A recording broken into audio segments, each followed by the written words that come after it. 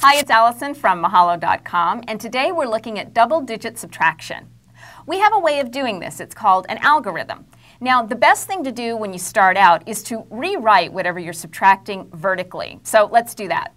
So I'm going to rewrite my 77 minus 29 like this.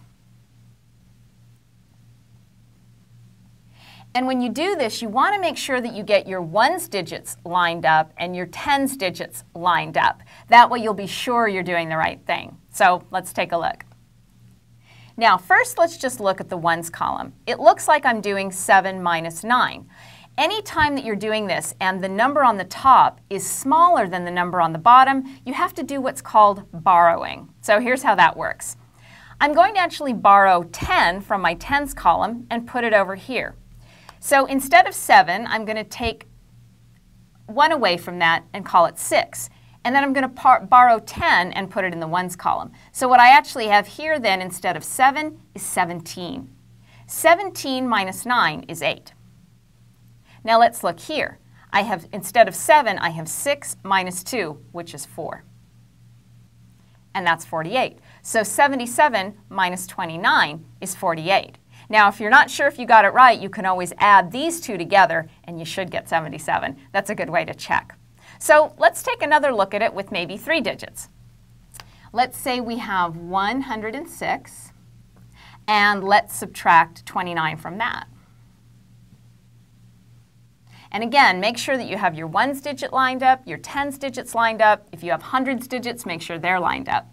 Okay, so it looks like we're trying to do 6 minus 9. And since this number is smaller than that number, we're going to borrow again. So we go one column over and see if we can borrow 10. So we look here and we don't have anything. We have a 0.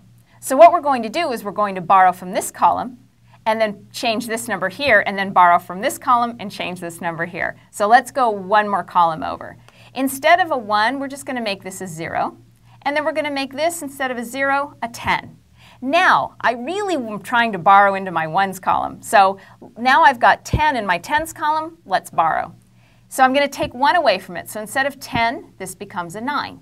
And instead of a 6, that becomes a 16. So now let's subtract. 16 minus 9 is 7. 9 minus 2 is 7.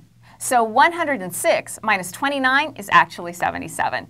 I know it looks a little messy, but it's actually really quite simple.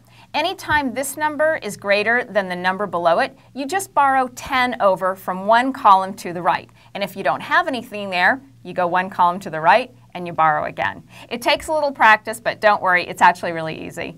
And that's how you do double-digit subtraction. Thanks for learning with me today. If you want to know more about any of the topics we discussed, click on the links. And if you liked our videos, please subscribe to our channel.